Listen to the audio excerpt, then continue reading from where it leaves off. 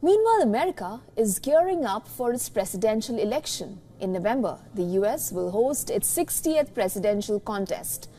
But as time ticks down for the main event, the American President Joe Biden has touted the manufacturing jobs created under his leadership. According to the Bureau of Labor Statistics, Joe Biden has managed to create 776,000 jobs in the country.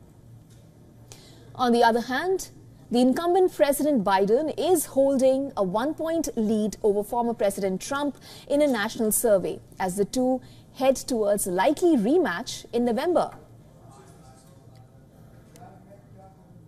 The Reuters Ipsos poll found Biden is leading Trump with 39% of support from registered voters compared to the former president's 38%. It is important to note that Biden's lead was within the survey's 1.8 percentage point margin of error.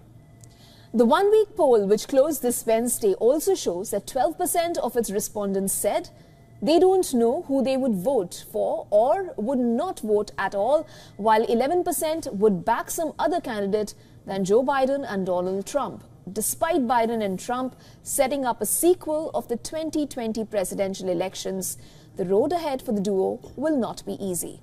Now, both candidates carry significant liabilities in the first US presidential election rematch in nearly 70 years.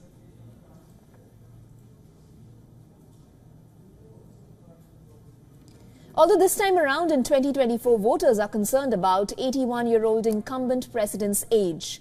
Questions are being regularly raised about his age. There are deep reservations about his ability to assume the presidency for 4 more years.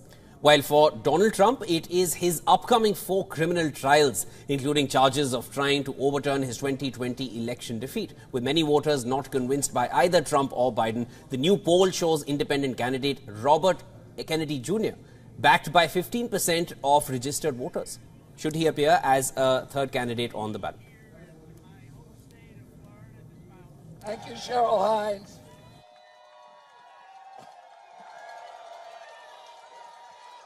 People stop me everywhere at airports, at hotels and malls, on the street, and they remind me that this country is ready for a history-making.